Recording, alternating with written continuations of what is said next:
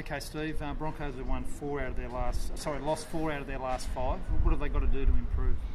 Look, I don't think there's too much there. I think it's always they've sort of gone back to how they were playing last year. It's at that back end of the game. I think that they can work out their interchange and boys aren't running out of legs towards the end, because that seems to be a common complaint.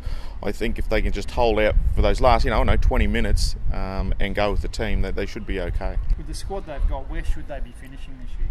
The squad they got and the way they've started the season, and we've seen their form, we've seen how good they are, and they can compete at the moment with anyone. I think the comp's very even. When you look at that, they've just been missing out here and there by a few points. So they definitely should be around the top 5. Must-win game against the Titans. Bird and Harrison out. The Broncos have lost some close ones. They've got to make the most of this one. They've got to make the most of this one.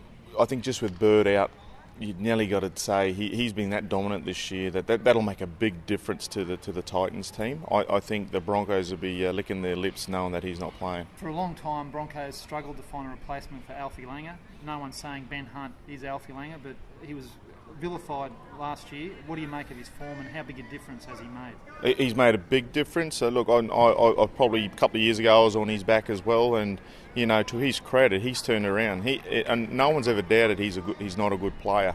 I think the way he's been handled in and out of the team has probably done him injustice over the past couple of years. Now that he's settled and he's playing at number 7, he's an awesome player, Benny Hunt, and he can be the difference for this team if everyone gets in around him. He's shown already what he can do.